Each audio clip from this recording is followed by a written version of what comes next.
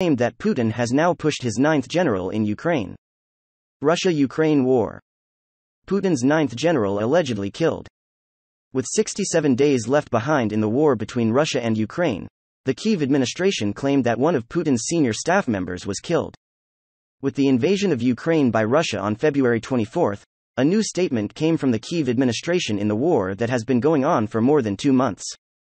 Oleksiy Arerestovic, advisor to President of Ukraine Zelenskiy, announced that one of the senior figures of Russia, Major General Andrei Simonov, died in the city of Izyum in the northeast of the country.